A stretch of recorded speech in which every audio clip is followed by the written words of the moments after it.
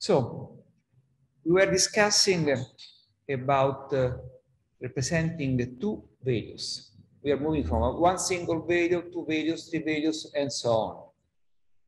And we saw that in some cases, having two values is a good idea to arrange the data in a circular fashion for two reasons. One is that you can make clear some repetitive pattern, something that happens the same day, the same hour, and so on. Like here, we discussed that yesterday. Here is the same, but it's less effective. But the point is exactly the same.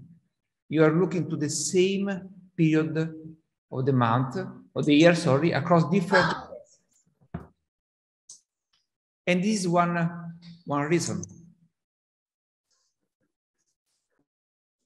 Okay, let me back the speaker again.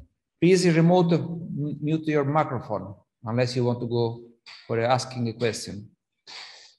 But there is also another good reason to save room. Here, the time is one of the two attributes. So you have a long line, long temporal line, but this circular fashion is not intended to put a similar period together. It is not that. The problem is, no, not the problem. The idea is to have more room for the data. And there are a lot of variation on this idea. I will show you something of them. Here we have an example about a very hot topic, the change of temperature in the world. And we are reporting some data from, let's say, 1850, 2016. And looking at this visualization, what is wrong with it? Try to go for a bigger screen.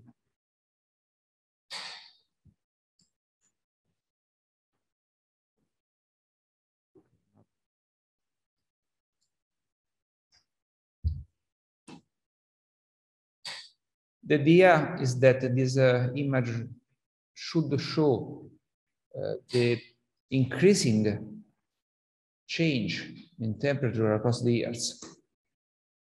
What is wrong with it?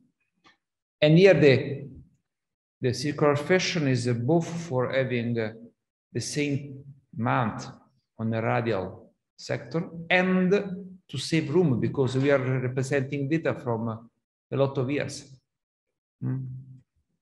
150 years represented here. What is wrong with it? Less 1 point for the exam. Not doing this error will cost you one point less.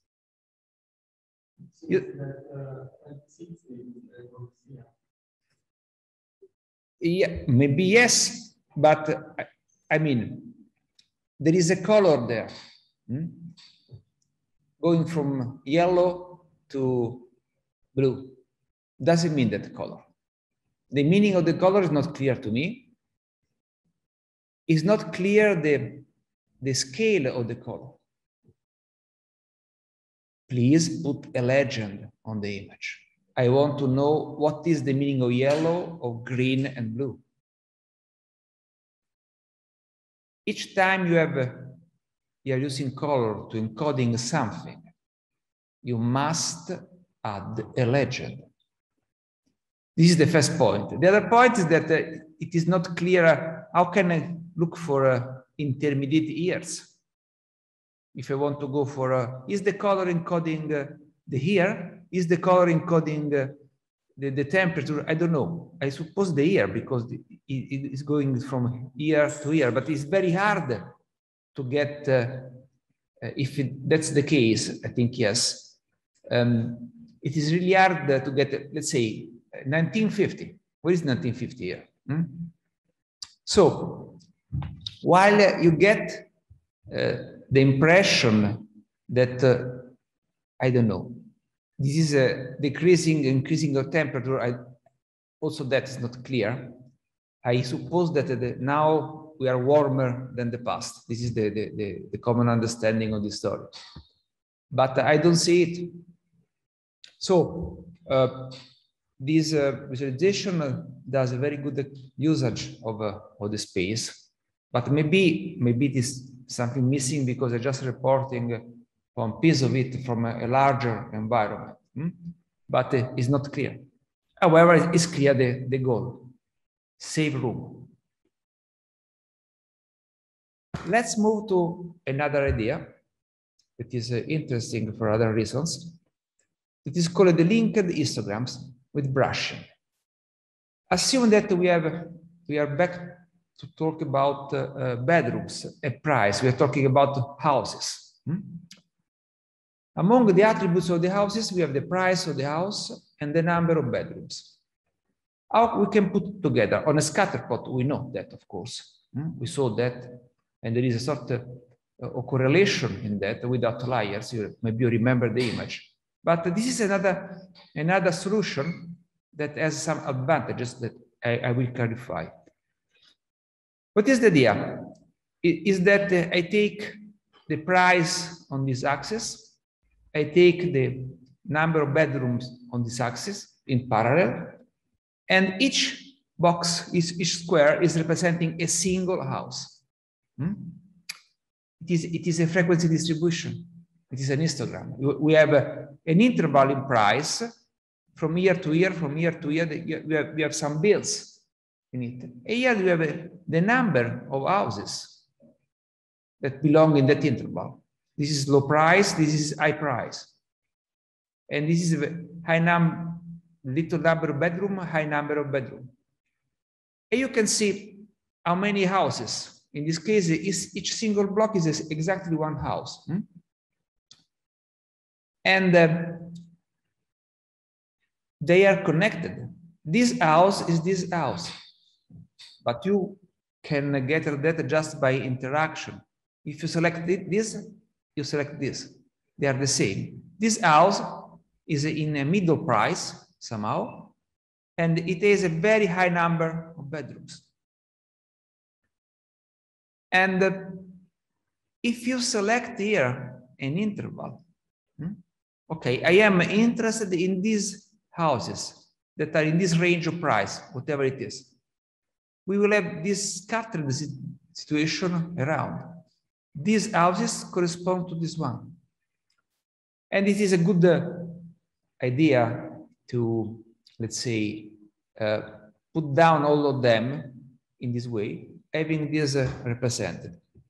So it is easier to understand the number of answers that you have. These houses satisfy this price, and these houses are the same that we are here in red. So the histograms are connected together. And the idea is that you can put some condition on it, having the results reduced. Even here, the task might be to select a house. So you start putting some condition on the price, you observe the situation about the bedrooms, and you can put some condition on the bedroom, and so on, restricting your interval. I will be back at that with this example with a more complex situation. But what is the advantage of this? With respect, we saw before a simple scatter plot. No, it's not here, but maybe you remember it, in which you can plot this. Here you have two attributes. You can plot them on a scatter plot. It is very easy to have them on a scatter plot.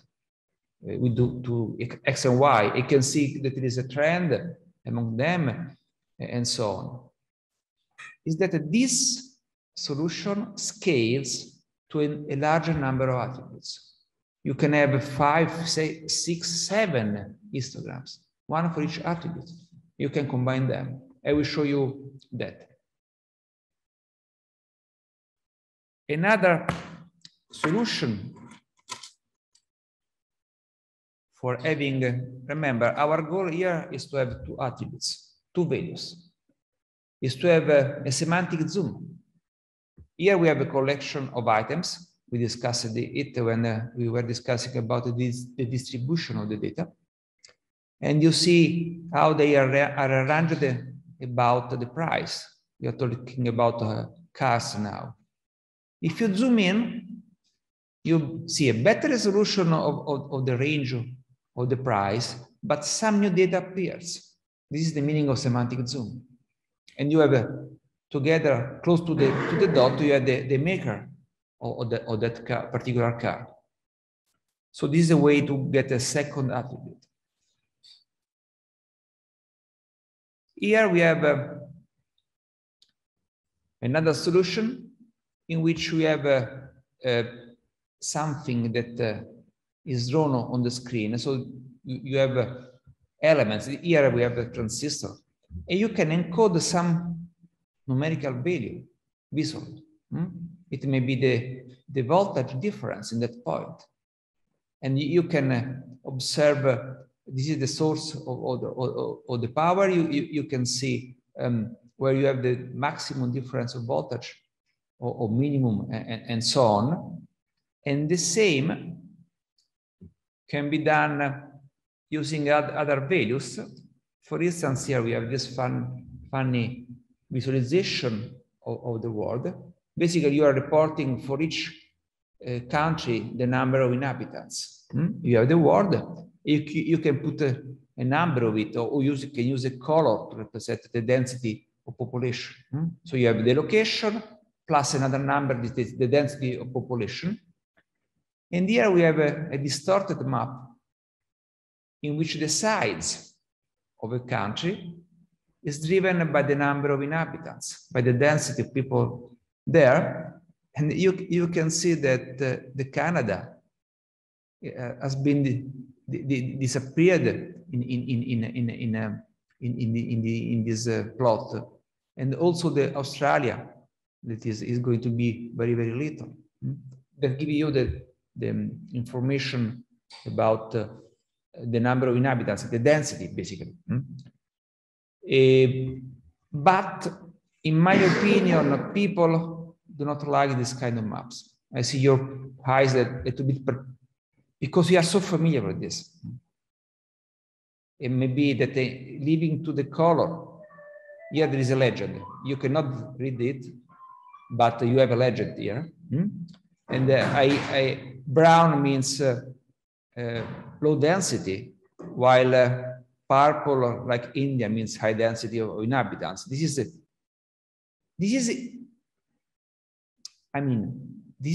there is an advantage in the sense that you perceive the bigger, the more. This is quite clear. Instead, to associate a color to the density, you must reason on a legend.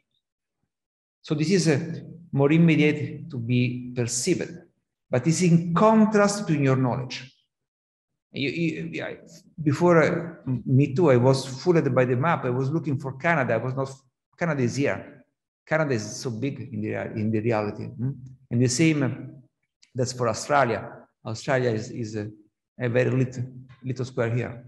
However, distortion in any case is a good point.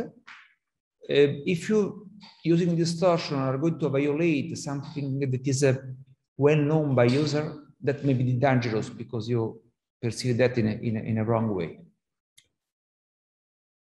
Okay, all of them are solutions for let's say, encoding two values. Let's move to the third step. What about three values? A simple data set having three numbers for each tuple.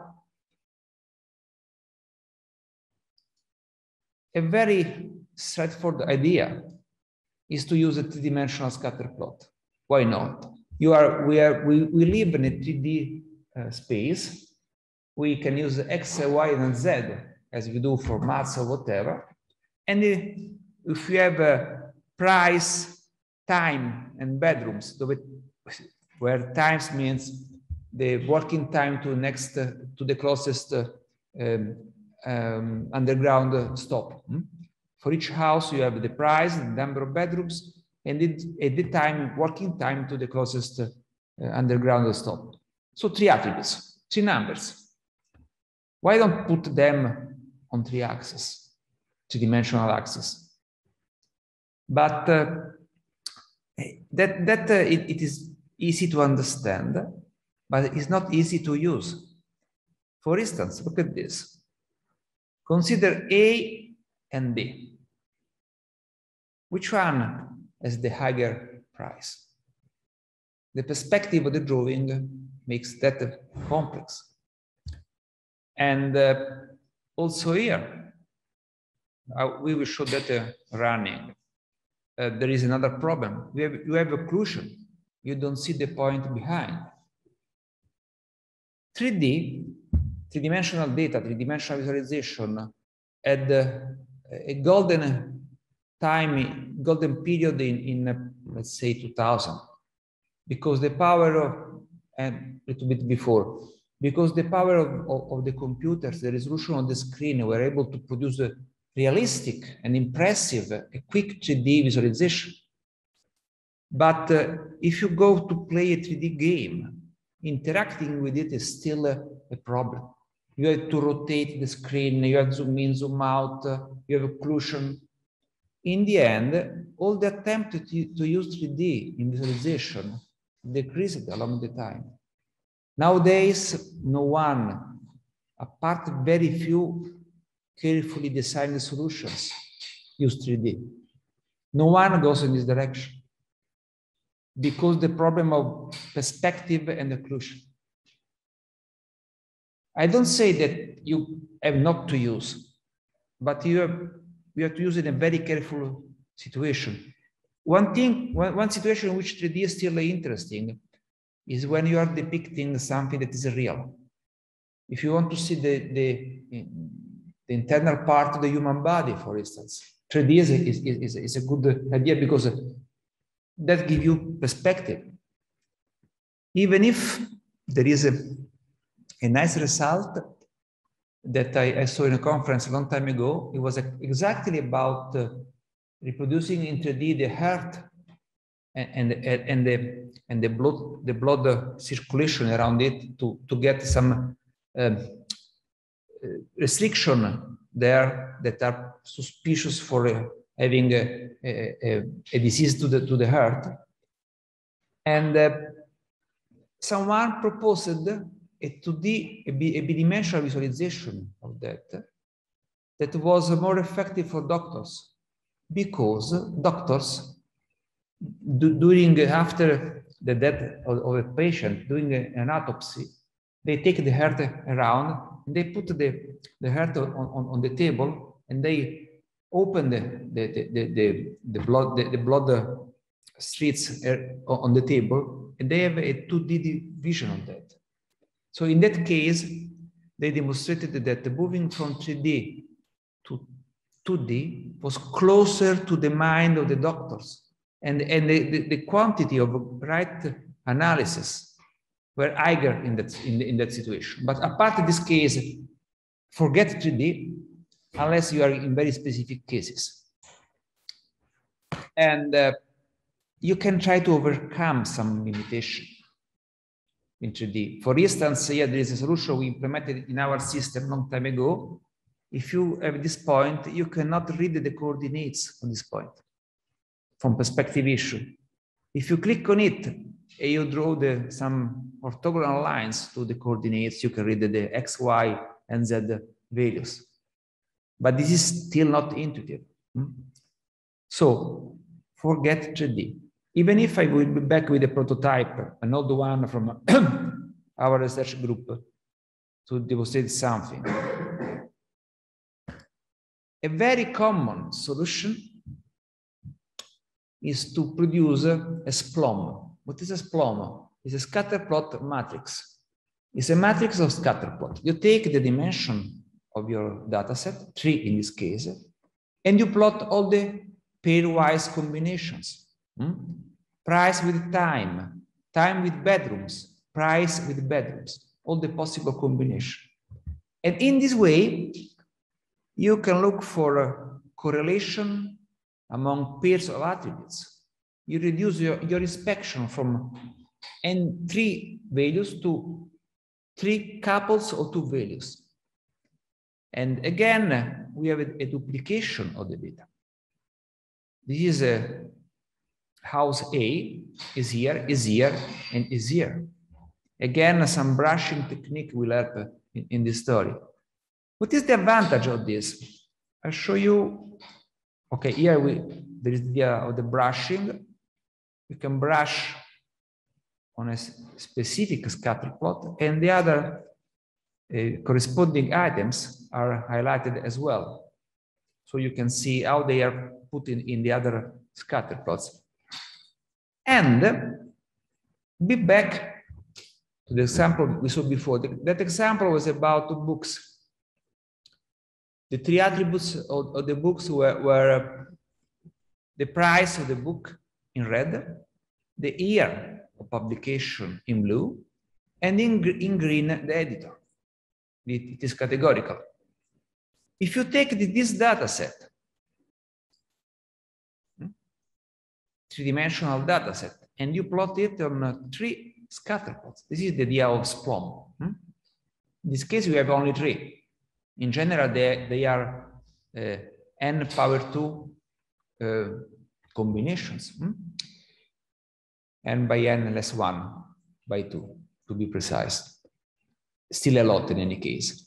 If you observe the single pairwise combination, you can come up with some insight very quickly. For instance, this is the year.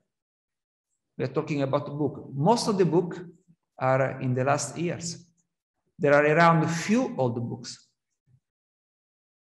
Concerning the editor, the distribution seems to be more or less well distributed. There is no winner here. And if we compare again the year, we see that also editors are somehow spread on the same period, but this editor has very old book. So the analysis analyze the data using pairs of attributes is a powerful mean, because you discover a relation between two attributes at time, and you discover, oh, okay, we have only new books. The distribution of the editor is more or less the same. This is the price with respect to the price, but here we have an outlier. Here we have a very expensive book. And concerning the time, most of the editors are in a new space, but some of them are publishing old books. And this is something that you cannot get from here. If you go to the 3D visualization, that information is not available in an easy way.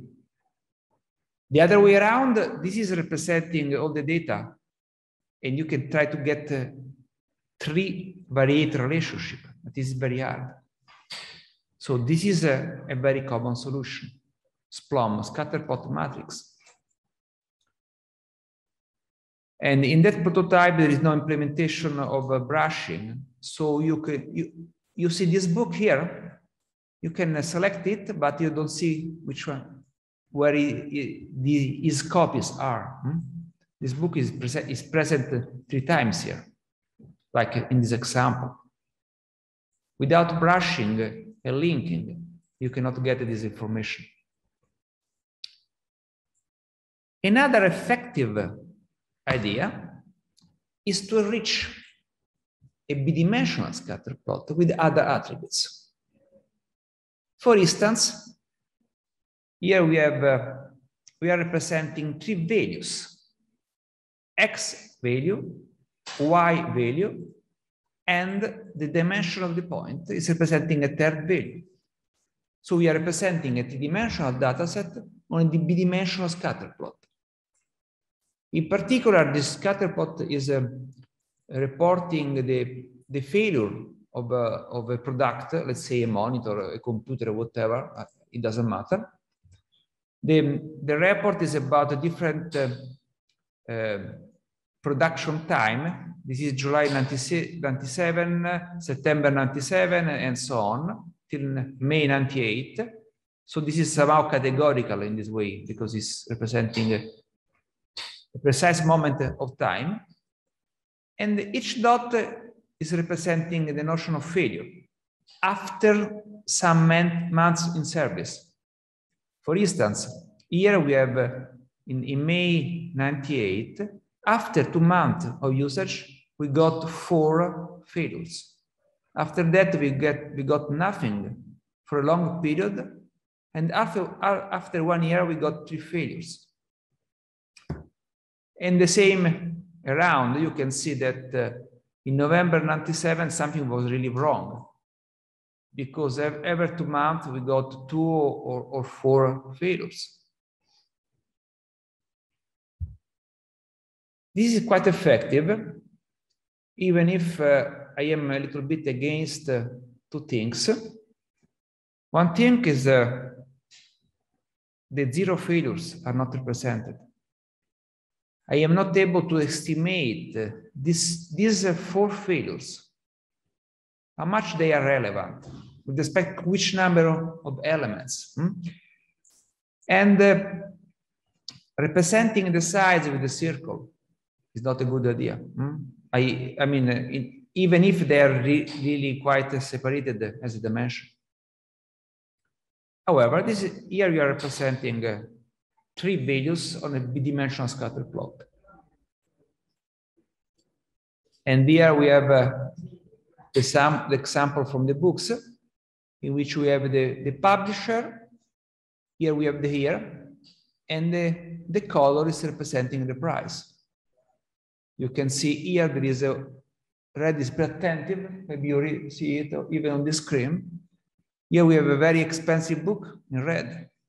Most of the books are blue, low price, something in the middle, yellow. And this color scale is wrong. I said to you that the rainbow scale is not a good idea. This image comes from a prototype of 2000, let's say 20 years ago. And we did that mistake. Our group at that time was not so smart in using colors. Or you can add some visual attribute on three-dimensional space. This is a typical map. You know this idea. A circle is representing a town, and the size of the circle is representing the number of inhabitants. Or here, this is a nice story. You have a frequency selector from a low frequency to high frequency, and you can see which components of the circuit are sensible to the actual frequency. Here you have an inductance that has no relevance for low frequency, and so on. Here we have a capacitor, and you're moving this slider from low frequency to high frequency. You can see this bubble changing size, giving you the relevance of that. I have an old-fashioned movie about that. Maybe I will show you next time for showing this idea, for the interaction, basically, because as a static image is not good. Here it is good because the number of inhabitants does not change so quickly. Here, instead of moving this slider, you can have a quick change, and you can have some resonance phenomena in the image. Okay, now we are done with the 3 simple cases: single attribute, 2 attributes, 3 attributes. We are going to deal with the multidimensional data. Multidimensional data is an hard problem. Here there is the simple and somehow naive solution that we proposed 20 years ago. The idea is to having a three-dimensional scatter plot. So X, Y, and Z were encoding 3 dimensions. And after that, we have the sides of the points and the color of the points, reaching 5 as a result. And this is the book story, in which you can see books in which the size is the number of pages of the book, The color is the language. So in this case, we have a red that is, if I remember well, French, blue is English, and there is one or two in Italian, but something, very few of them. And after that, the three coordinates are representing price, publisher, and year. We will see that in action. You can project it on a scatter plot. That now each scatter plot is representing 4 attributes, 4 values, X and Y, size, and color. And you can isolate points here as outliers. 2 very expensive books here. Written, sorry, red is Italian. And here you can perceive the distribution of the language inside this image and the number of pages, big books, little books. It somehow works. It's not the best, but it works. And now I would like to show you a demo of this system, because even if it is old-fashioned and aged, it is a very fast, nice system for fast prototyping, and it was producing some beautiful images. I will discuss it later. Let me change the shading.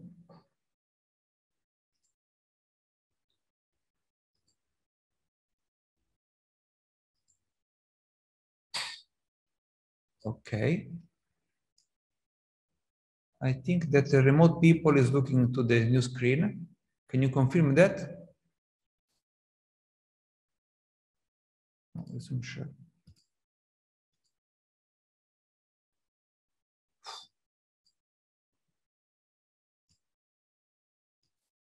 Okay. Here a very quick set of instructions for you. To start this environment, you have to start MySQL before. I think there is something wrong with my, okay. Okay. Let's go for the screen. Desktop should work in any case. Okay. From remote, are you looking at the new screen now?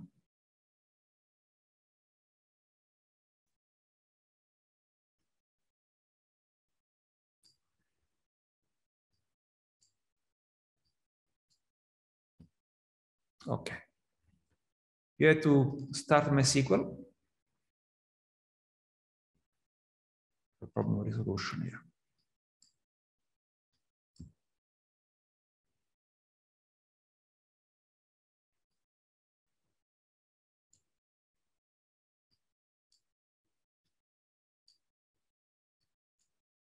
That give you a message like you can close this window, and after that you can run.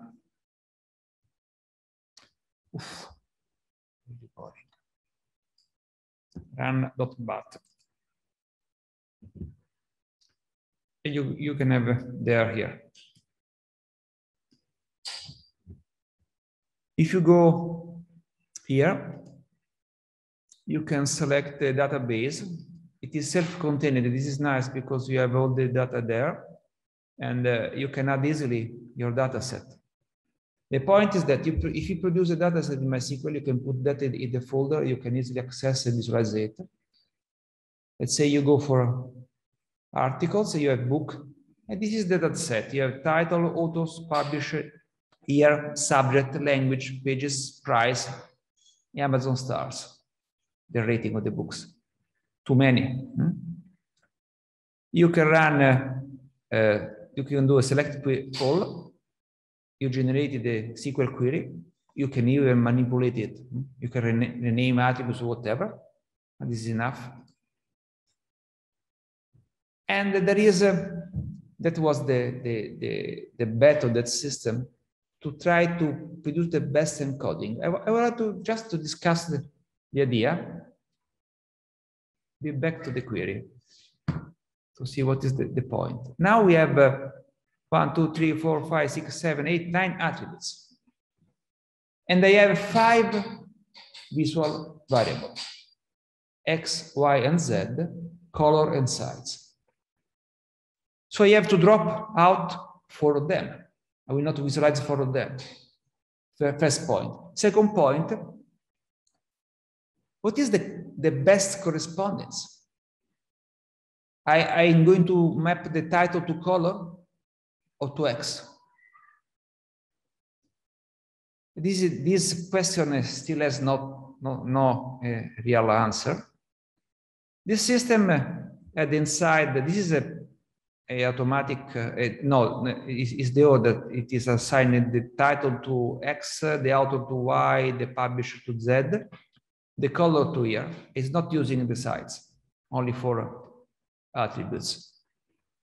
Inside there is let's say a knowledge base that knows something about the semantic of attributes. And passing at best, there is an automatic arrangement of them. For instance, is putting the language to color, using Z and X for numerical values. I can add size as well. And maybe I can add size to the number of pages. And this is the result. It is nice, fun. You can rotate, you can do some 3D selection to restrict the data. You can filter the data. You can reset it. You can look up single value. Remember, this is one single book with all the details about the book. But of course, you have problem of occlusion. You can see something. Here you perceive the fact that the price, the years in which books are located is more or less a very recent year. But you have to move it several times. You can ask for a projection on the two-dimensional scatter plot, and you can inspect some data time by time, one after the other in this simple prototype. For the time, it was nice, somehow funny. And there is this wrong idea of the rainbow scale. And there is something that is still interesting, in my opinion. The possibility of obtaining visual cube, OLAP cube, clustering the data. For instance, I can go for, let's say, for the publisher on the X, from the Y, from the year, nothing on Z, and in each cluster I can compute the number of attributes, and the other may be the average of abundant stars. So I am clustering this data according to the publisher, the year of publication, and in each cluster I have 2 variables that are the number of elements, how many books are there, and the quality according to Amazon Start. I can apply it. Here we have the result. You can see the length of the bars is about the number of items, of books. You can select it, for instance, and you have that it is about Springer. There are 400 books inside, and the average of Amazon is 2.8, and it is an outlier somehow. But you can also get some nice spot. Here we have the color associated to the Amazon Star. So red means very good books, and you can spot here a red here, an orange here. They are clustered, they are little clusters. You can zoom in. Interaction is a mess, of course. You can click on it, maybe also because the selection in 3D is not easy. It is a single book with Amazon Star 4.5. And you can also go, you can use the cluster. And this is, let's say, the idea of visual analytics. I select this cluster and I go back to points. And I will have all the points belonging to that cluster. Back and forth. till the system will crash for a bug because it has a bug. And you can go for, let's say, language.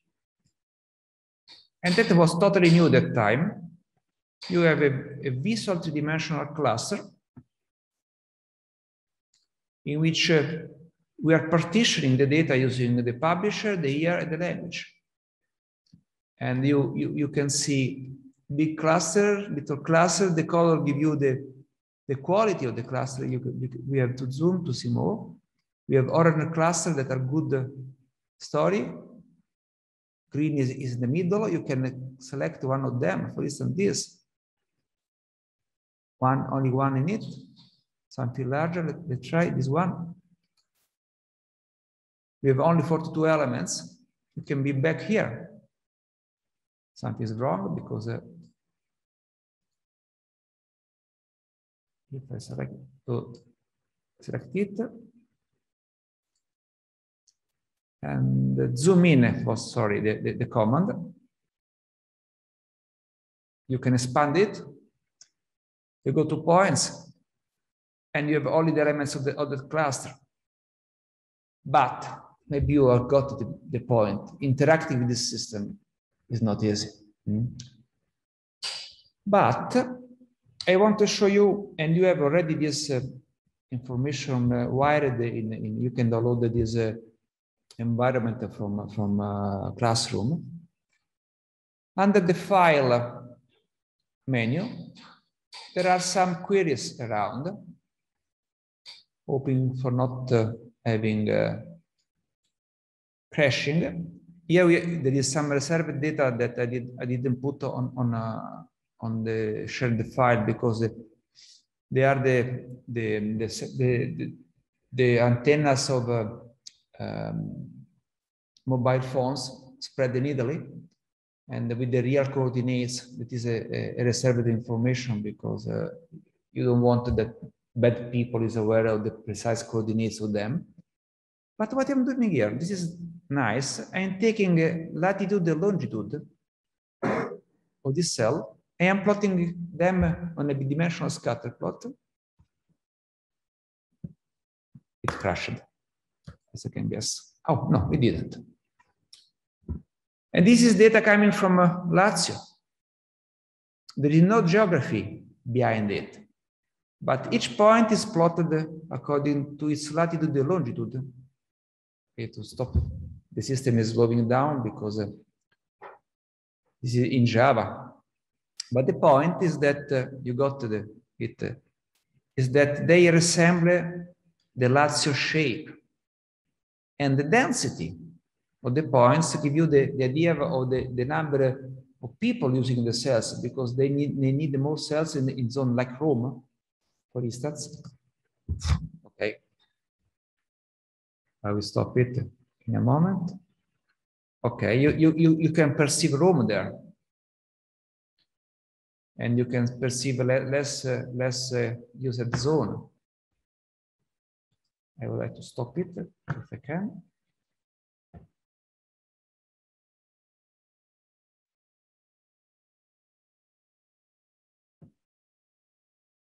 And I want to show you another thing as well.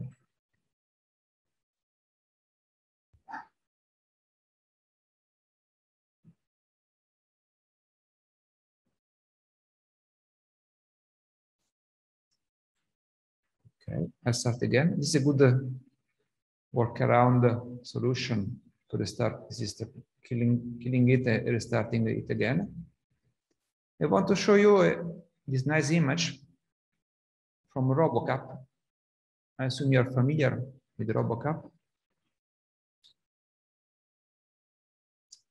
That is a nice, here you got the X and Y representation before.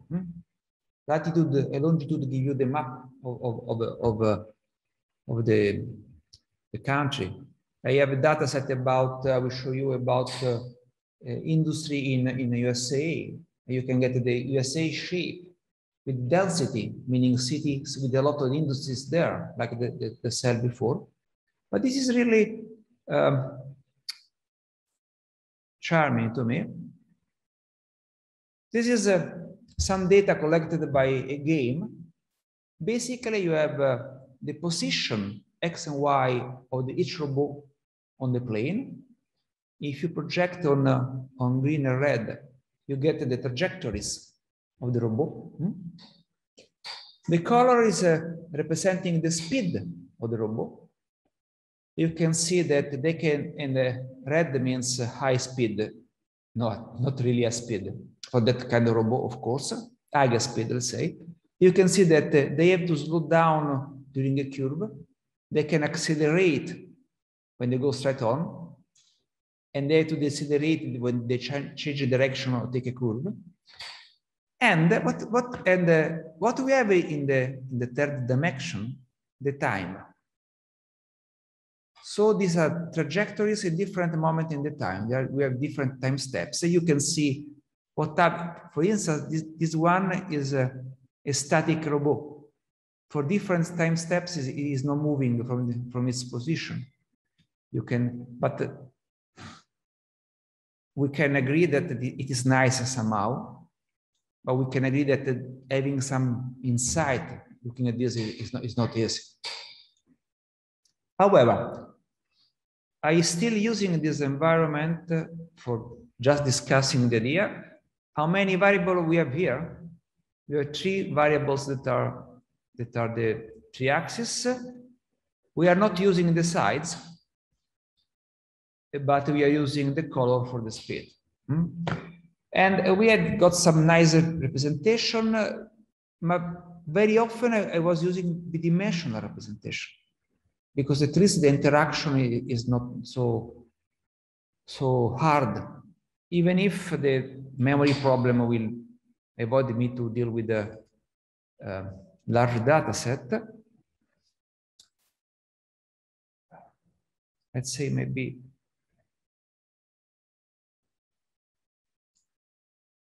I don't know if that will crash the last attempt that I do.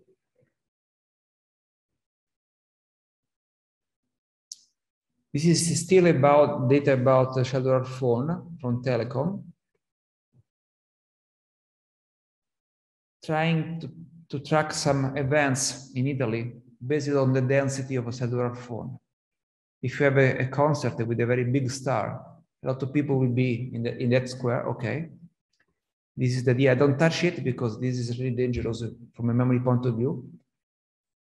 You can see that you have the latitude and longitude, and you have the number of people connected to cell, basically. And you can see red spot, meaning high values. And there is no geography on it, totally drawn by just plotting the position. And you can encode a numerical value with the color. And you can distinguish zone that in which there is no phone there, no values. There are holes inside. And instead here, for instance, maybe mountain. And it is somehow related to the geography, because the mountain, you have less cells, less people there. And you can infer a lot of nice things, even if I'm not able to deal with it, because I think that it will crash for memory reasons. However, if you want, you can download it from a classroom, and you can try to play with it. And basically, you can use it for fast prototyping some visualization. I used that image from Italy in a conference. I was dealing with the manager from Telecom in a visualization conference. I arranged that example in 20 minutes, just downloading some data from Excel file, putting it in MySQL and showing it. Okay. And the last but not least, I am a little bit, let's say, I like this story because it was the first contribution of our research group in visualization long time ago. It was innovative for some reason. You already know Gapminder. Scatter plot, bidimensional scatter plot, not three-dimensional. They know what we are doing with the size, color, and time. So we are a little bit above 5. something like that. And how far we can go? This is the point. What is the expectation that we can go with the X, Y, Z, plus color, plus size, plus shape, maybe cube, sphere, diamond. We experiment that. In there, it still exists the idea of the shape, but we never used it. Patterns, orientation, they're not readable. Basically, when you reach 7, 8, you're touching the limit. This kind of approach, direct mapping of attributes can be 5, 6. I mean, the example we saw before are quite convincing. If you go for bidimensional scatter plot, you can add the shape, color, and size. 5 elements, that's fine. 6 if you want, no more than that. After that, you have to change your mind. You change your approach. You need something totally different. And then we go for new ideas. And these new ideas are a nice example of thinking, why did I not get that idea by myself? It was so simple. Think of the relational model. You are familiar with the relational model. That was a code idea in 70, using a simple mathematical model, the relation, a subset of the Cartesian product. And that idea influenced the whole database story from that moment to now. It was a simple idea, very simple. And he is famous. The same for the parallel coordinates. What is the limitation of 3D? Why we have only 3D in our scatter plot like this? Because we want the coordinates being orthogonal each other. It makes sense because in this way they are independent, and we can have a good representation. But if you remove this idea, why not plotting the coordinates in a parallel fashion? You have the coordinate of price, the coordinate of number of bedrooms, and a single house is a line connecting two values. So an element here is not a point, is a line. This is odd, this is strange. You think 2 elements like points, even with size, even with the color, but each point is an element. But I demonstrated you, I convinced you that you cannot scale. You cannot scale 5, 6, no more than that. This idea goes behind that. I'll show you soon the story, but the idea is that you put all the coordinates in a parallel fashion, and when you want to plot an element, you have to plot a line. Look at this. Here we are representing a data set with 1, 2, 3, 4, 5, 6, 7 attributes. A single element is a polyline. That this polyline is this value in A, this value in B, this value in C, this value in D, in E, in F, and G.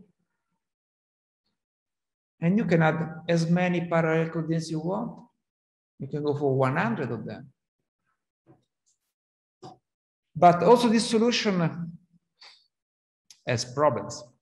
One problem comes from your eyes. You're still not understanding that you don't like, it's new.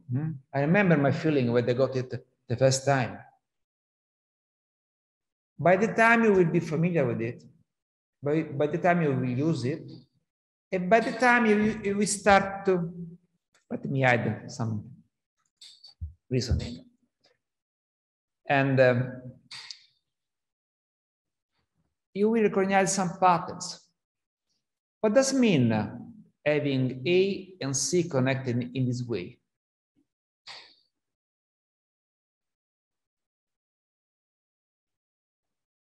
What is the relationship that exists between B and C?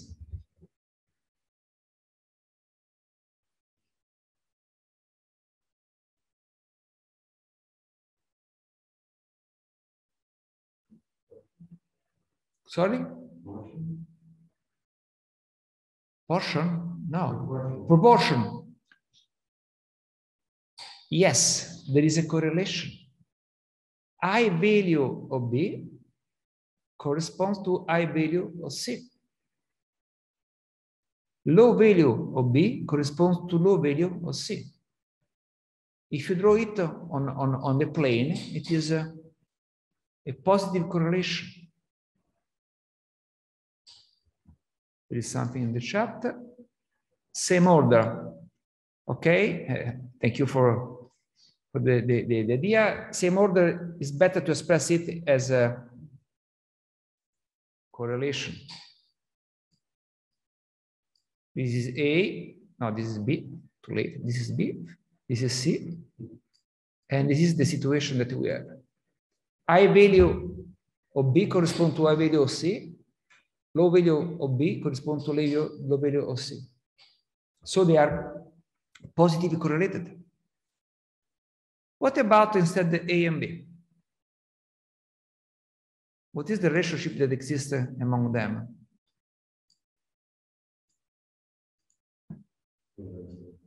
Inverse correlation. High value of A corresponds to, sorry, low value of A corresponds to high value of B, and vice versa. That basically will be, okay.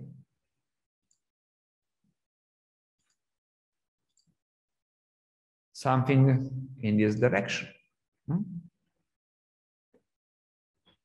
So you can speculate on correlation, inverse correlation. You can still maybe no correlation. If you look to C and D, there is no rules about that. So I assume that they are scattered the points on the plane among the two. But there is another point. While you can discover the inverse correlation between A and B, once you have to learn to reason on this visualization. It takes time, but it is used, it is effective.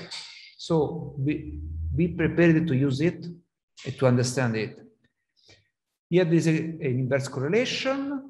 Instead, between B and C, there is a clear correlation. What about C and G?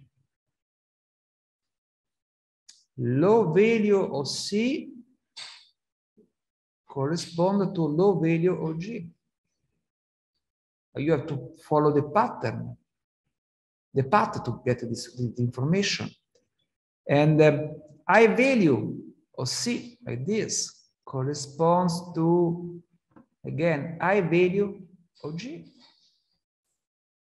If you do this game for all the lines, you discover that C and G are correlated in a positive way, high to high, low to low, but you don't see it. Why you see that on B and C? Because they are close to each other. If you split them away, if I move G and I put G closer to close to C, I will discover that relation. So the order of this parallel coordinates is important, is fundamental. And this is a big problem because how many permutations do you have here? What is the complexity of exploring the possible combination? It goes with the factorial, and factorial is not tractable. With 7, yes. With the 13, it requires days on a medium server. With the 15, 20 coordinates, we will wait years or more. So typically you have to use your hands and your brain. You can be faster. In fact, you will see that the D3 the software for drawing in JavaScript visualization on the web, the implementation of parallel coordinates, you can get the block there. Marco Angelini will show you the story. Include the possibility of swapping axis, moving axis in a manual way. But dealing with this factorial problem is intractable. And this is a problem of parallel coordinates. Here we have an example. This parallel coordinates is about cars. You have these attributes, the maker of the car, the mile per gallon, the number of cylinder, the volume, the displacement, the horsepower, the weight, the acceleration, the year of production, and the origin, Japan, American, Europe. This is categorical. You see, categorical attributes are a single point here. And you can use this story to discover something. If you filter the data, you can filter the data moving. How do you filter the data? On a scatter plot, you have the X and Y axis. You go for brushing. If I have a scatter plot, somehow here, I can select the data drawing a square in this way. A range in the Y and the range in the X. Typically, the interactor for brushing is a rectangle. If you are interacting with this, you have to put an interval on each coordinate. For instance, here we are selecting the cars in that interval. And you will see that in that time, most of them has only 4 cylinders, and they have a good values for the consumption, high number of miles per gallon. If you do the same for older car, you discover the other way around, because in '79 the price of the fuel was not a problem, and people was producing 8-cylinder cars, and you can see the inverse correlation between the number of cylinders and the mile per gallon. High number of cylinders imply very low number of miles per gallon, and vice versa. And here the Japan is one of the main source, sorry, the other way around. You can discover that Japan is producing a little car with a few consumption. And you can see that somehow that kind of cluster. You can see there are a few exceptions. Some cars with, let's say, 6-cylinder here in that time. This is the kind of analysis you can do on it. And sometimes you have visual cluster like this. Sometimes it's so crowded that you don't understand nothing. But it is one of the visual solutions we have in this moment to deal with an unlimited, potentially limited number of attributes. Heisenberg got this idea a long time ago. He's still discussing the story, maybe too longer for me, because this is a simple idea with a clean and nice implication. And now it is well spread around as a possible solution. Think about it, look to the slide, think, do you have to learn this idea that a single car is a polyline? And you have to learn that when you have a crossing point, you miss the identity. What I mean. I start from this car. This is car 32. It's a single car. I'm moving here. Okay. I'm moving here. What is the exiting of this? I don't know. You can highlight this. You can highlight the single line. So basically, it is hard to maintain the identity of single elements. You can see fiber. grouping a relationship between pairs of attributes. In this case, the selection highlight the color helps to look for all cars in this period. You can go here, for instance, and select all the cars with 6 cylinders, having them drawn. You can see them here, but you lose them. The colors save the story. So interaction and colors can help in improving the quality of this visualization. But again, reasoning on it is not so easy. But in general, dealing with a visualization that is visualizing more than 5 attributes is a complex story in any case. I will be back on this visualization, discussing some prototype that we implemented for cybersecurity. We will have some seminar in this class showing you some modern result far away from the DARE story. There was a preliminary idea. In that time, the word visual analytics was not existing. And visualization was basically doing pie chart, no more than that. We got a strong period of 3D. A lot of people was crazy for 3D, but it was like this. In 5 years, totally disappeared. And now I'm going to go to something a little bit hard, because I want to show you it's possible to kill this one. No way. Oh, okay.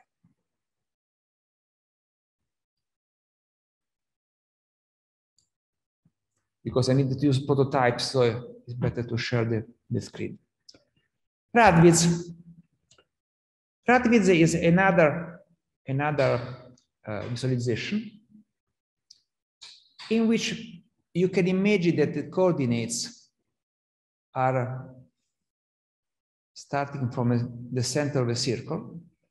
What is the idea? You take some data. This is about the steel cars.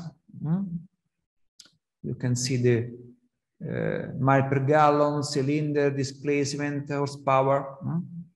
Still about cars. You take your data set. You have to normalize it. You do a min-max normalization. So all the values will be in the range 0, 1. And this 0, 1 will act as a force pulling elements toward the anchors. These are, here we have 1, 2, 3, 4, 5, 6, 12 attributes, in this case, more than before. This is the table corresponding to this data. You normalize it, and you plot points on this circle, having the point position driven by the force pulling it. The stronger the force, the closer is the point to the anchor. I show you this example. I will be back on this. For instance, if a point has value 0, 9, 0, 9, 0, 9, it will be plotted in the center, because this value are pulling it in the same fashion. Instead, if we have a point 0, 1, 0, 1, 0, 5, 0, 5 is stronger. So that point is pulling the point stronger than the other. And the point will be closer to this dimension. The advantage is that you can plot all the stuff in a circle. Each single point will be a single car. You preserve the identity of the elements. You are not confused by line. Each point is a car. And roughly speaking, you can imagine that the point position reflects the intensity of the attributes. If a point is very close to an attribute, that means that that attribute has an higher value with respect to the other. And be back to this. I will ask you to participate to our experiment. We are working on it nowadays with my visualization group. We published the paper this year. I am really proud of the result we got. We explain you not the paper, but the story.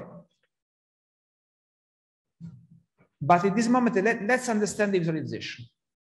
Let's understand the consequence of that. This is the normalized data. We have only 3 attributes for the sake of simplicity. For instance, we have point P6 that is 0,3, 0,3, 0,3. It will be exactly in the middle. After that, we have a point P5, for instance, that is 0,3, 0,2, 0,1. The strongest is the 1, and in fact, P5 is very close to T1, closer than the other. After that, in second position, we have T2, that is 0,2. In the order 0,3, 0,2, 0,1 are the strength of the spring. So you see that the closest point is this one, the second one is D2, and D3 is far away. So this point, looking to this point, you can get the idea. I don't know the value, but I see I got the idea that D1 is the strongest, D2 is the second position, and D3 is the third position. To demonstrate that it is not about value, but it's about the proportion, let's consider P3. P3 is 0,6, 0,4, 0,2. It's totally proportional to 0,3, 0,2, 0,1. It is double. If you double 0,3, you get 0,6. From 0,2, you go to 0,4. 0,1 go to 0,2. So P3 is 2 times P5. It is plotted in the same position, exactly in the same position, because the proportion of the strength is the same. Meaning that if you have a point in the center that is 0,3, 0,3, 0,3, a point that is 0,7, 0,7, 0,7 will go in the same position. And we can conclude that the higher a value of point P, the closer will be the anchor. This is the idea. If an anchor, if an attribute has an higher value, it pulls very strong the point in that position. And so if you look to this plotting, you say, oh, this point is balanced, meaning that the strength of the attributes is the same. These points are dominated by D3 because they are closer to D3. So D3 has a strong force to them.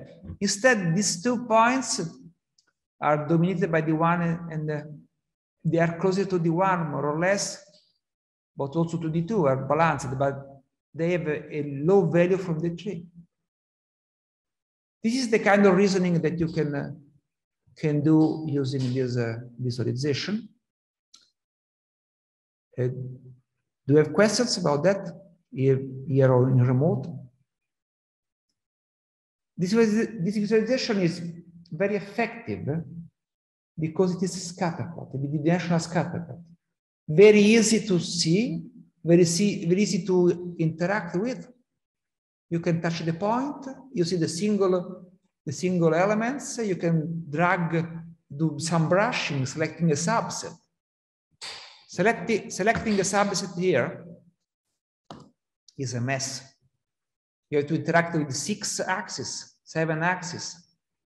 Here, you can select a subset just drawing a square on the scatter plot, as you do normally. And let's go ahead a little bit and try to figure out, I don't see the image. Okay, here it is. This is the data set about cars. you can see the points. And this is scatter plot. You have around the attributes. The year of production, the origin, miles per gallon. You can see this shape. And you can argue that these cars that are very close to the horsepower are cars that are really powerful, that have a power that is very strong with respect to the other attributes. These are balanced elements in the sense that the value of the attributes is similar. They are close to the center, like this.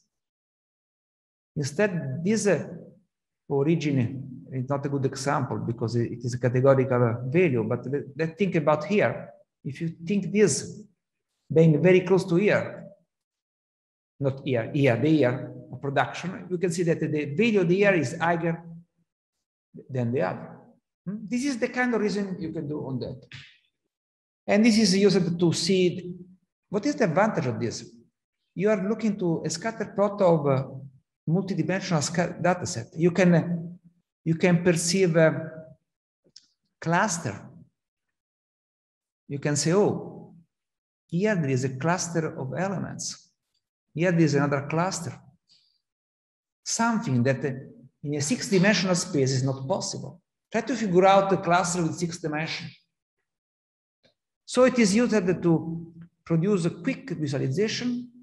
This is a bidimensional visualization, but it's representing the contribution of an arbitrary number of attributes.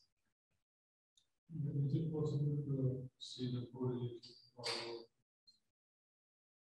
No, it's not possible. It's a good question. The problem, and here I'm moving to the part that I am really proud. The implication of this solution. You think in terms of springs. You normalize the point, and the value are springs that are pulling elements toward that value. The closer, the stronger. And this visualization is around by 20 years, something like that. It's an old one. And it is somehow complementary to parallel coordinates as advantages and disadvantages. I will discuss that later on. But it has been used and understood in a wrong way. I am one of the guilty as well. This year, I'm changing the part of my classes about this visualization because during a couple of years of research, of hard research with my visualization group, we discovered something new. We came up with a really nice solution, and we published the paper. We produced a new D3 plugin that you can use to go for ad-based visualization that are not affected by the problem that now I'm going to introduce. I think that you got the idea. The spring idea is very intuitive. And I move to this very provocative question. How long, and I use you as a test for my questions, how long a simple visualization will fool you? Present company excluded, of course, esclusi presenti. Is intended to talk about the others, but I'm including myself in the story because I was wrong. I misunderstood something. I overlooked something, maybe. And I want to show you the wrong conclusion that you can get using this visualization. I give you the basis. These 2 slides provide you the basic idea. Also, another point, also the normalization story is a problem because min-max is not linear, meaning that you are distorting the data in not controlled way. And that is a source of the problem. But now I want to like to move in a tale in which we get rid from normalization. We use data that is that range in 0, 1 by nature, percentage. You can represent the percentage with a number between 0 and 1. 0.5 means 50% of something. And this tale is about some missionary that are going around by some island in Polynesia. And they are trying to show the visualization to these people that is not aware of the story. And the only information they are reporting, if they like it or not, aesthetically speaking. So they are talking about parallel coordinates. You know them now. And they go into island A and island B. And in island A, 70% of the people was liking that visualization. They say, oh, I like it. Just not understanding the meaning, just visually. I like the visualization. Instead, island B said no. And only 20% of the people were liking that visualization. This is the data that I want to discuss now. So very simple. We don't need the Radwitz for that. But I will use Radwitz to demonstrate the kind of errors you can do in reasoning on it. You have this information. And now let's go with the simplest Radwitz that you can imagine. 1 point on it, only 1 point. This point is still reporting about island A and about island B. And it's about parallel coordinates.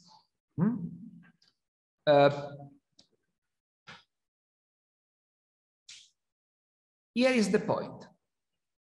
And this point is representing some percentage like this. Sorry, maybe it's better to have, let's say,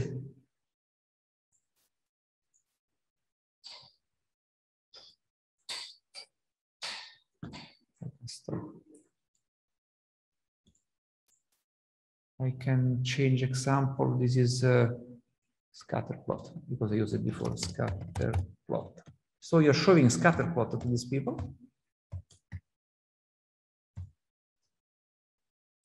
We call it SC scatter plot. Two eyes again. And we are plotting the result. The result, I remember you have two numbers. Percentage of people in A that like scatter plot, a percentage in island B that like scatter plot. What you can conclude with the point in this position?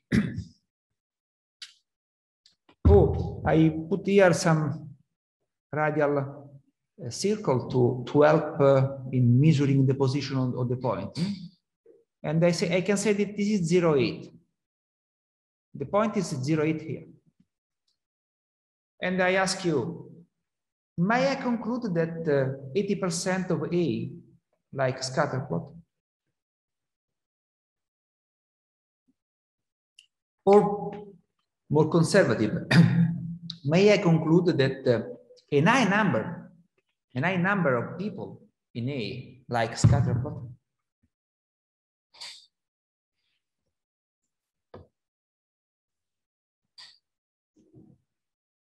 What do you think about that? There is some true in these questions. There is some rational in that.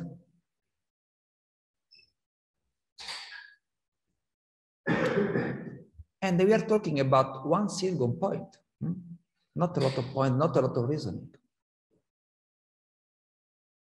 Opinion, remote opinions, if you have. What I can conclude from this visualization with the position on this point here, what I can claim. The number of people that like scatter plot is higher than the Very good, very good. And we can measure that if you want. Measuring the proportion between this and this, we can come up with the ratio of them. But these two statements are totally wrong. Because what we can come up is that the ratio between people in A lacking a scatter plot is 9 times of people in B. If you do a proportion of this with this, you get 9 to 1. And that is the ratio. So one data set, one point, data set with single point, satisfying this result is 0,901. 90% in A, 10% in B will be plotted here. But also 009 and 001 will be plotted exactly in the same position. You can think only about proportion. Any attempt to talk about values is wrong. And I stressed that in the teaching now, I stressed that in this example, and I convinced you. But a lot of people is wrong about this idea. Is that clear? Is the example clear? Most of people will say, oh, A has a high value. No. The value of A can be as little as you want. The only constraint, it is 9 times the value of B. I think you got the point. Okay, now you know this. How can you solve this issue? Training a user or teaching better, as I'm trying to do this year, the story. Maybe now you are convinced of that, maybe you will never go in that error now. So it is a matter of teaching or understanding or explaining. Now we go with the parallel coordinates this time, and we spread the parallel coordinates along A, B, C, D, E, F pilot. And each of them has its own percentage of people that like that visualization. And you say that A, this is the point. When you plot these 7 percentages, you get the point plotted here. And my question is, being A the closest anchor to this point, can I conclude that the value of A is higher than the value of the other points, or the other attributes?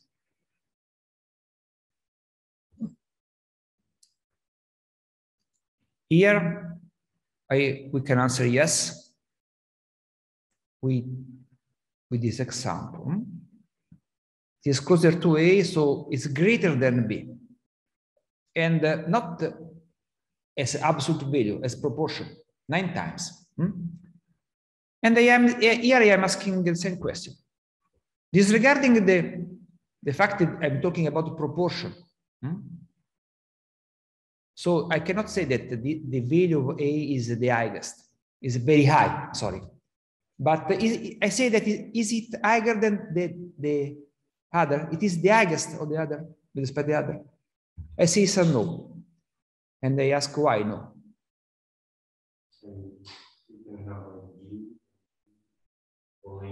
Very, very, very, very, very, very good.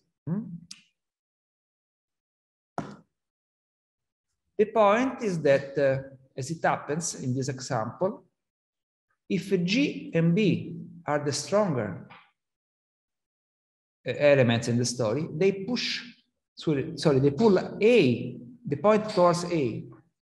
Here we have a visualization of the value of the attribute, of the force. B and G have the highest value, and the other are very little. But they are pushing the point closer to A. A is the closest one, and the value of A is 0. the lowest you can have. Is that clear? The result is that. And what is the source of the error? It's not a matter of understanding. Because be careful, you cannot conclude, but you cannot argue against. You don't know. You don't know. Because this point can be a perfect representation of the situation in which A is the highest, or that two points are pulling in a wrong position. You don't know which one of the two. You don't know. If you have to expect the data, the values. Here we discovered that it's the case. How can I solve this problem? I can rearrange the anchors. Here I changed the order of the anchors along the circle. And in this case, we see that the point is very close to G and B. It is reflecting the truth because G and B are the highest values. And it is far away from A. Oh, no, A is the farthest. It is the last one as distance. This is correct. This point is perfectly representing the proportion of these attributes. While here, no. What I changed? Just the order of the anchors. So the order of the anchors can be a source of the problem. And again, we are dealing with a factorial problem. N by S1 factorial by 2. Because if you have symmetry, it is the same. So the question is how to select the right permutation and how to measure this error. Because while this kind of errors, misinterpretation like this, can be solved by explaining better the visualization, this kind of errors can be solved only rearranging the anchors. Be careful that it is totally different from this situation. Here I said, I am not able to see the relationship between Chi and G. I am not saying that this is wrong. This is not able to convey a visual information. Moving G close to C will reveal something visually. I'm improving the image. But here, I am presenting something that is wrong. If the data is this, in this way, this visualization is wrong. It's pushing you to think something. So you have to arrange that. And how to solve this issue? We have the solution. We have studied the problem. We have worked on it for more than 2 years. We have not a perfect, but a very effective heuristic that is able to compute the optimal rearrangement. And I want to show you, if you connect this link, you can interact with the prototype with the D3 plugin. Basically, I go for sharing the desktop again, and I try to go.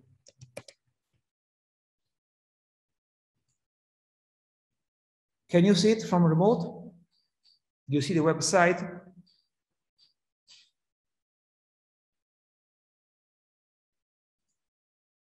Yes, thank you. If you go to this link, you go for the experimental environment. Here you have a data set. This is more complex. You look at this data set, you say, oh, what are the most prominent attributes here? More relevant in proportion. You say gross, budget, and screens. No, you know that is not true. The best answer is, I don't know. You have an help. The color that we have here is measuring the error of the position. So orange point are representing something totally wrong. Light green is something better. If you inspect the point, you can see on the right, I cannot move the mouse, the force acting on the point. For instance, you see this point in the center is not balanced, but is in the center because north and south force are just opposing each other. What is the best position for this point? I can ask. And oh, I don't know where it has gone away. Let's see. I can ask. We don't see it. We can ask for putting each single point in each best position, like the example we saw before. But what is really interesting, let me, if I am able to reach the, oh, I cannot see the, okay. This is the original data set. If you download it from internet, this is the order they provide. There are 1, 2, 3, 4, 5, 6, 7, 13 attributes. You will take, let's say, 2 days to come up with the best arrangement. We have this our heuristic that is in runtime. Now you see that the sentiment, rating, and screens are the winner. If you look on the right, you see that basically the main force are in that direction. The color is reflecting the correctness of the position. So here you can do some reasoning. You say, okay, sentiment, rating, and screens are dominating the data set, and the points in green are in the right position. This optimization is a compromise. This is still wrong. You think that likes is not so strong. Look at this. Likes, if you look at to the upper part, likes have a very strong value. Also, sequel is one sequel for that point. But this point is here because the other forces are pushing it away. If I click on it, I can ask optimize. Okay, here it is. Now it's green, is close to like. So observing the data set, just observing, you say, oh, I don't like it. The green is not enough. You can optimize it. Oh, it is good, but this point is still not trustable. And here you have other data set, you will be familiar with them, like wines or whatever. Maybe I can stop here for this story. And I am telling this to you, and we are going to have a long stop for me and for you, for the lunch as well. I am really proud of this because some implications were so hidden in the problem that people around. I discussed the story that I showed with you before with a very expert person, and he was wrong, not by you, like you, because my 2 slides here, this one in particular, is clearly pointing out that proportion is the point, not absolute value. But casual user, or you listening to me the last year, will be fooled by this point. And that friend of mine, I will never share, disclose the name, was wrong in both questions. And he is a very good person in visualization. He does research on that. So we point out some some hidden aspect of this visualization. We have a very nice solution for that. Oh, this is our heuristic. This is the perfect solution, computed by hours and hours of computation of ourselves. So this is the best you can do for this data. Better than this is not possible. It's probably all the possible permutation. And this is our approximation. If you look to this number, you can see that the value of the error is just 1%, something like that. We have some variability, but we are very good in 99% of the cases. And you can download this plugin from GitHub, and you can start to use, and you have all these, here we also, of course, implemented the swapping of the points. But in this case, starting from the original data set and to come up to the right order manually is something that is not possible. And even the brute force is not enough. You have to use our heuristic. That is very simple, by the way. The basic idea is very simple. After that, the implementation will be a little bit harder than that. So, and I'm concluding. Apart of being proud of this result, now I am convinced that your understanding of Radwitz and the usage is better. And more than that, you can use it in a nice way. You don't, not only here you got the problem. This point is positioned in a wrong position, and getting this in the general case, getting the right arrangement in the general case is not tractable. Now you have a solution for free that you can use. So I strongly suggest this year to put this a Radwitz in your exam. Even you have the software ready, and you can trust, like we show here, you can trust your analysis. You can say, okay, I can, and you can do even you can isolate points. You can see what is the real position of this point, and I think you got to the start. I suggest to have, let's say, 45 minutes of break. We can start 15 minutes before 2. Okay?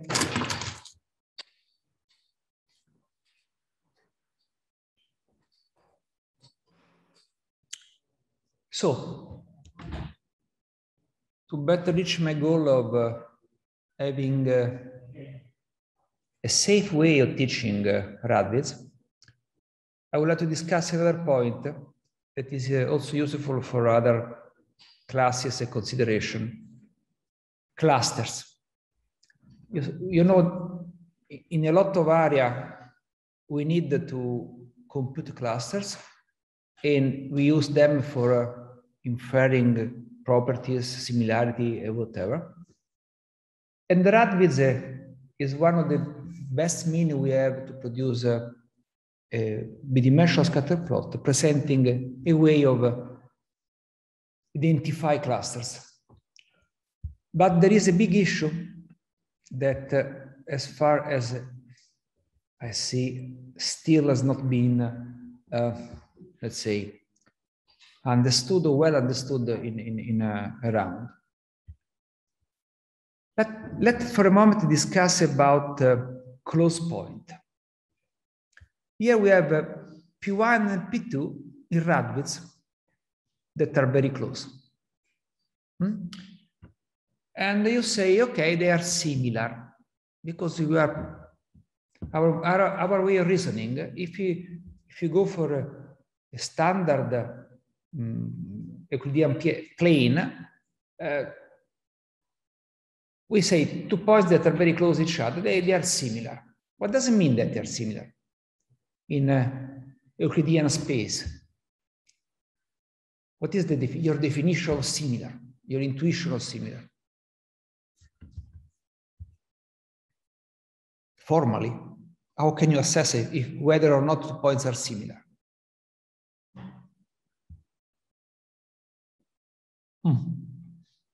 Maybe that. Between them is quite. Yeah, Euclidean distance. Basically, you do the difference between the 2 points, and the Euclidean distance is used not only in the space that we can understand, like bidimensional space, 3-dimensional space, but also in n-dimensional space with 50 dimensions. You can go for having the notion of Euclidean distance as a rule for similarity. And the cluster is done by several points that are close to each other. They are similar, and a cluster contains points that are close to each other. They are closer to the centroid of the cluster. And for this reason, quality metrics about cluster look for a cohesion of points in the cluster and for separation between 2 clusters. The better the 2 clusters are separated, and the better a single cluster, each cluster has strong cohesion, the better the quality of the clustering. And so we got the idea that in the Euclidean space, the distance is the notion of similarity. What does it mean instead that 2 points in Radwitz are similar, are close to each other? It means that distance is very little. So we perceive a cluster in Radwitz as a set of points that are close to each other. But my question is, what does it mean being close to each other? What is the relationship of this closeness between P1 and P2 with the original P1 and P2 that comes from a 3-dimensional space? In generally speaking, the points that we have on Radwitz come from an n-dimensional space. What is the relationship among them? What is the properties that P1 and P2 have? In Radwitz, they are similar. They are close to each other. The distance is little. What does it mean in the original space? P1 and P2 has, here we have 2 coordinates, bidimensional scatter plot. Here P1 and P2 have 3 values, or in general n values. What does it mean?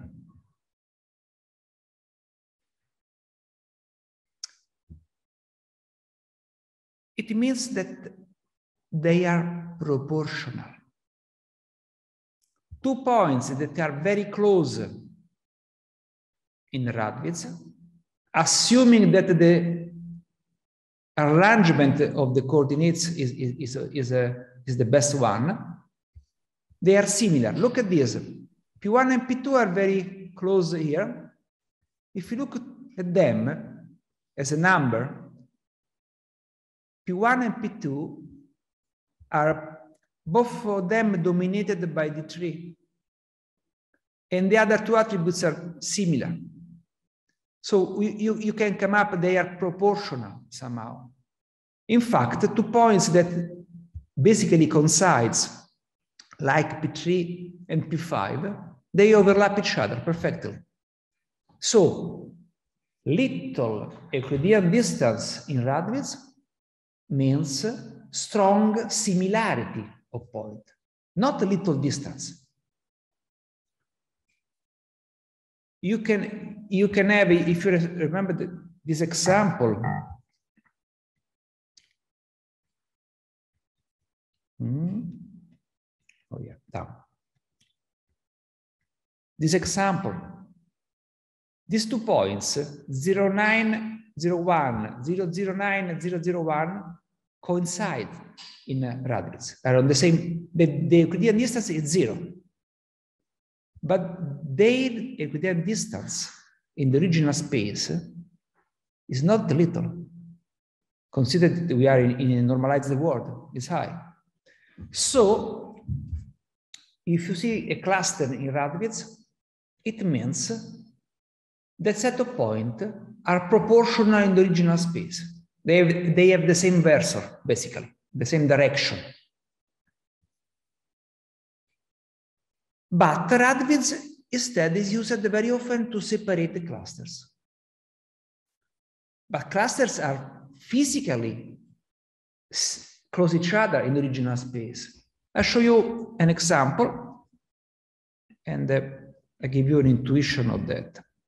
Let me move to our Radwitz, now with a better resolution, because I got the way to not be forced by the projector to use the resolution that he likes. Okay, here we are looking to the wine dataset. You will be familiar with it because we use it as a sample for dimensionality reduction and other activity. Just a moment, okay. It has 13 attributes and it has 3 clusters.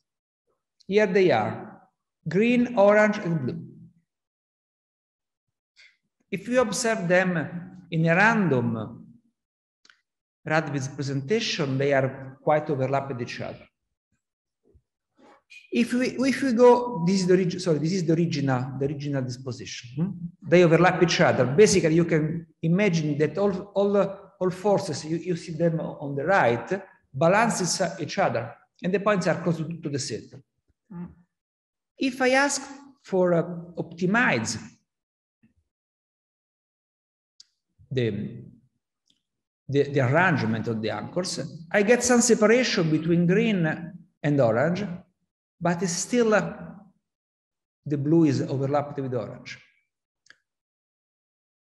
The first question that I got when I saw that our technique was good also with clusters somehow, I thought, why?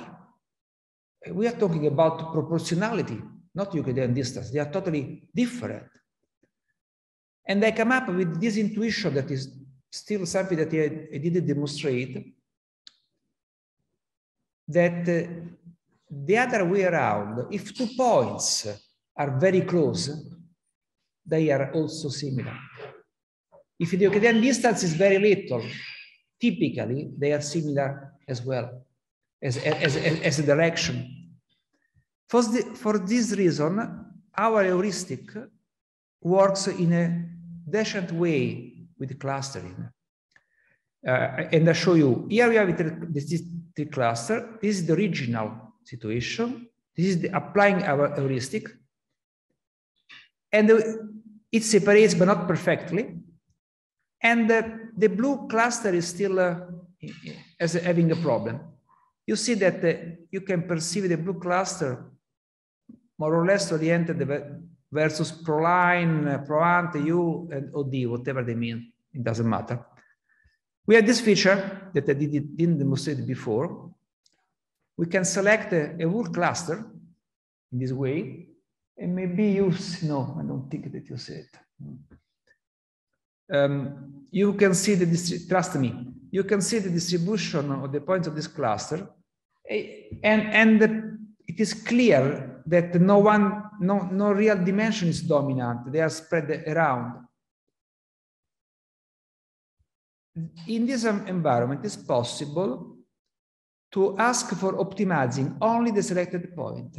So if I select the blue points and I ask selected, we have to change the label because that was confusing myself.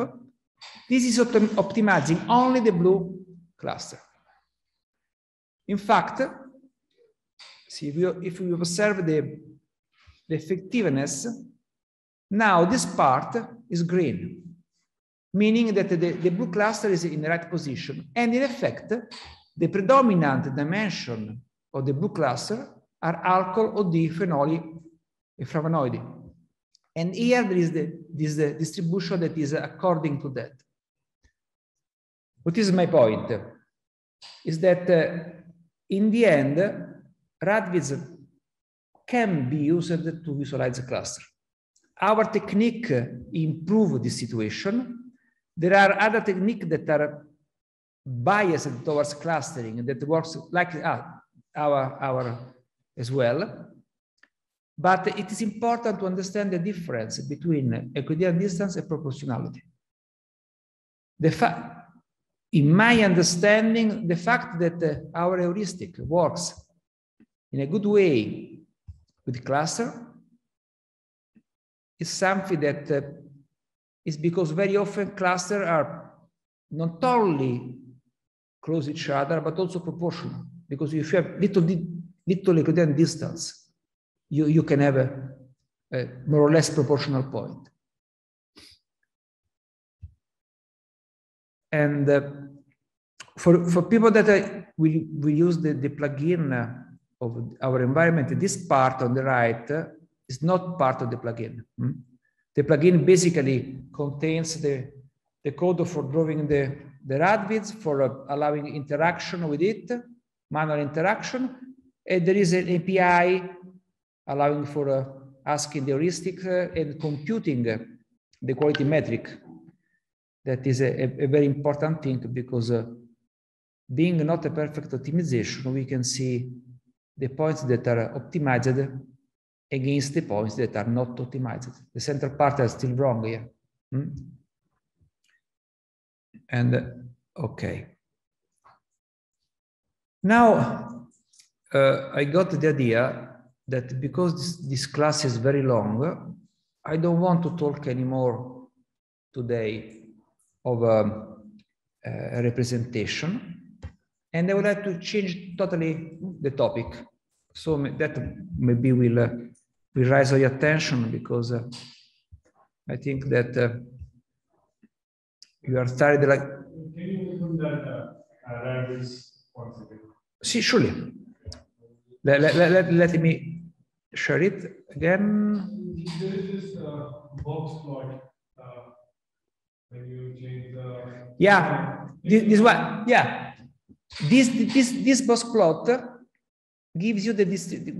Thank you for your question, because this is interesting. Basically, all this story is done by a compromise. We will never get.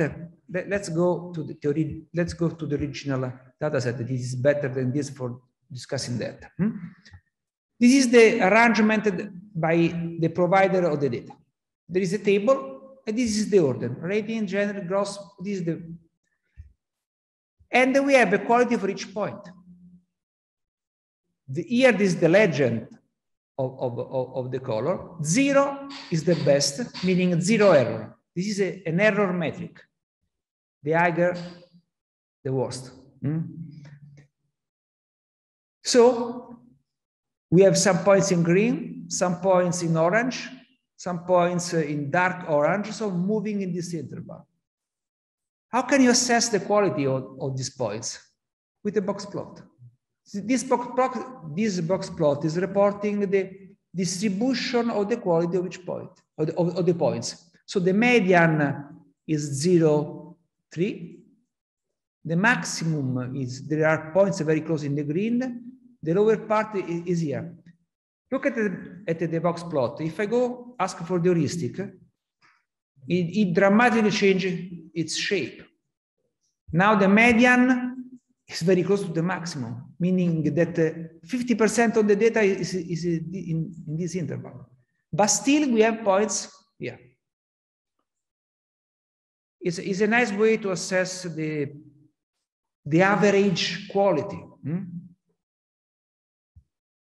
An arrangement, putting all the dots to green, putting the arrow to 0 does not exist in practical cases. So it is a compromise. That box plot allows for understanding the situation. And maybe just another point. On the right, maybe you can see that there is a line on it. I don't know. There's two lines inside the class. This polyline here is providing the numerical values of this point. This point comes from a dimensional data set with 12 dimensions. So it has 12 dimensions initially. And this line here is representing that. Okay. I am.